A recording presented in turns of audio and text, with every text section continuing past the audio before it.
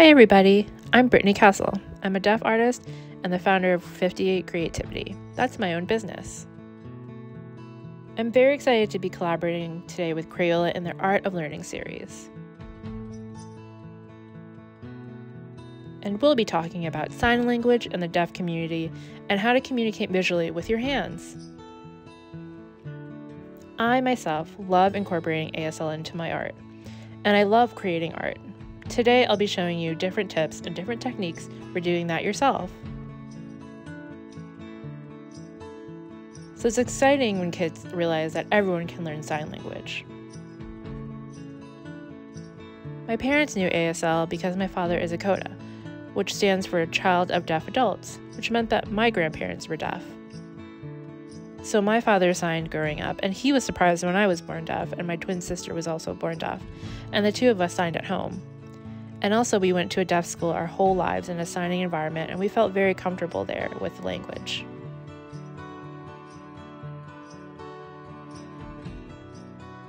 ASL is not a universal language. Worldwide, there are many, many different sign languages. Over 300 sign languages around the world, and ASL has been around for over 200 years. ASL is a real language with its own vocabulary, its own rules, and its own word order and grammar. It's a visual language, and 500,000 people all over America use American Sign Language to communicate. It can show emotion, facial expression, and I'll give you an example.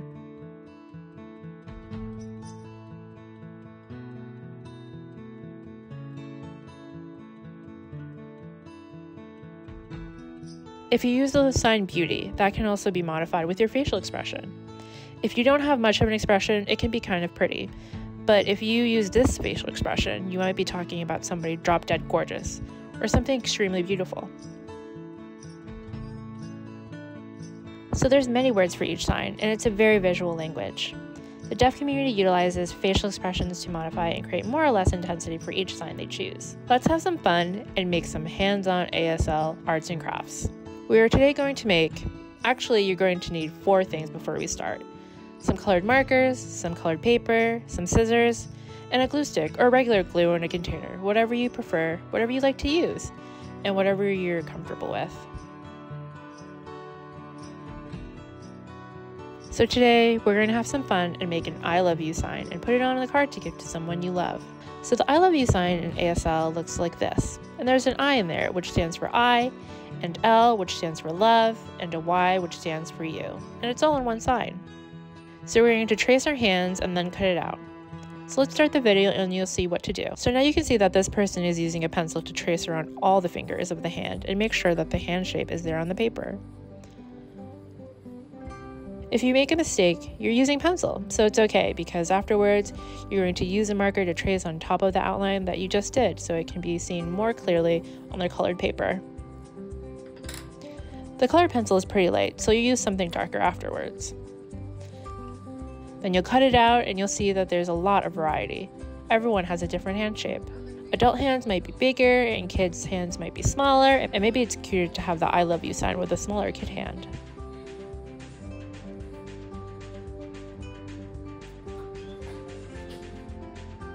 So the I love you sign has been around since 1970. You can use it between couples or somebody you love.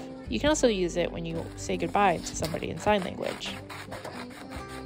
It's showing somebody that you really like them. It doesn't have to be a deep, incredible love.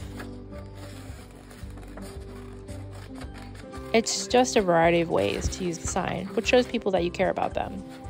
So then you're going to cut this out. Cut out the shape of the hand, and then you'll see that you'll use some other paper and glue the shape onto the other paper. And you'll see how it goes from there.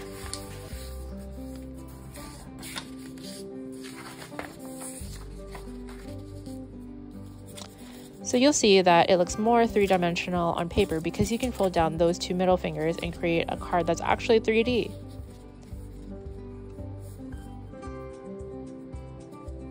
So just the same as your actual hands.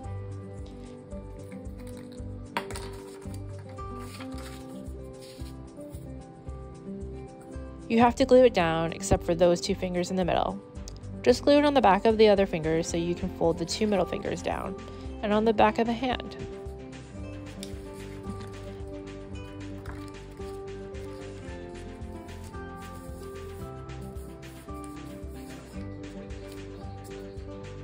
And you can see that the person in the video is putting a little bit of glue on the tips of those two fingers so they can be folded over and glued to the palm. And now you can decorate it with whatever you feel like, some flowers or whatever you want to put on there, and you can use it to give somebody a gift with a card, and it shows your use of ASL in your artwork.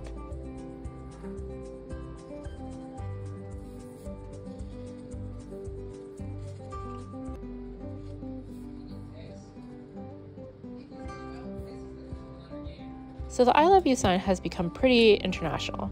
Most signers around the world know the sign. So when you meet deaf friends from other countries and you give them the I love you sign, they'll understand it and it shows that you care about them.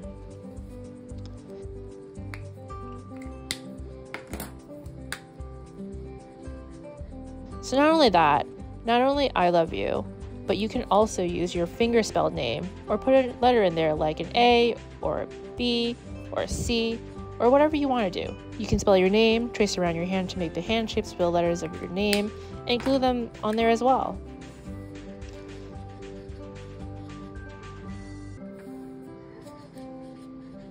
So every maker has a different approach. You can decorate it however you want. You can write something on it, you can even write I love you on the palm of the hand, or you can even say I love you, mom, dad, uncle, friend, whatever. And you can make it into a card and give it to who you want to give it to. And you should feel good about that. Deaf culture and history I love incorporating into my artwork. You can learn a lot about people through interacting with them through art. And I'm very proud to be an advocate for the deaf community. Being an advocate means helping people to understand what your needs are and what your strengths are, and understanding other people's needs and strengths. You too can be an advocate by communicating about the needs of people who are different from you or similar to you, whether it's the written word, art, or in your activities.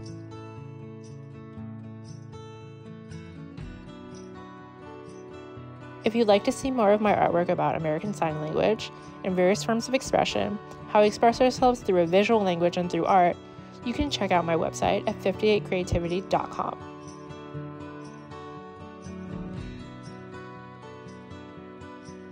And don't forget to check out Crayola's other Art of Learning videos for more ways to learn through art.